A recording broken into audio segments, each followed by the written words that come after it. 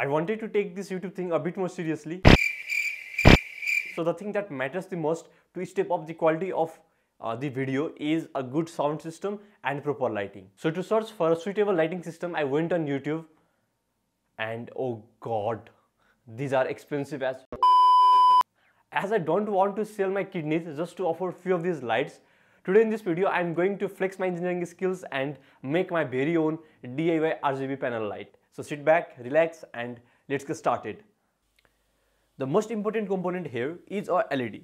Not just a simple one, but a RGB one. Which means the LED must be able to produce red, green and blue colors, because with the combination of these three colors, we can create almost any color imaginable. After all these monitors are primarily made out of just three colors arranged as pixels.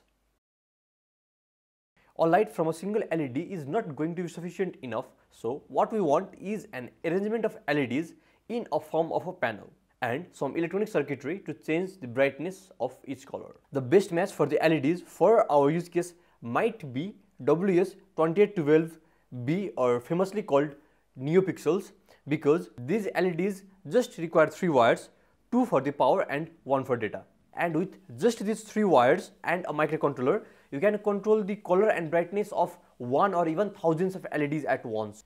However, this is not the way I am planning to take this video forward. I want to take a novel approach. I want to use a billboard matrix display to make a RGB LED panel. I have few reasons to justify my approach. First one, pixel LEDs are not easily available and are expensive in my area. But I already have the billboard displays from my previous projects and they also have a lot of small LEDs in them, so should be good enough.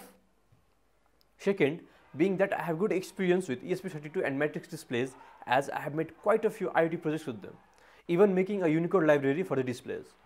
And third, the matrix display, as its name suggests, is a display. So by using this, we don't need any extra display to show the color or brightness information. Let's draw a block diagram and begin with the actual build.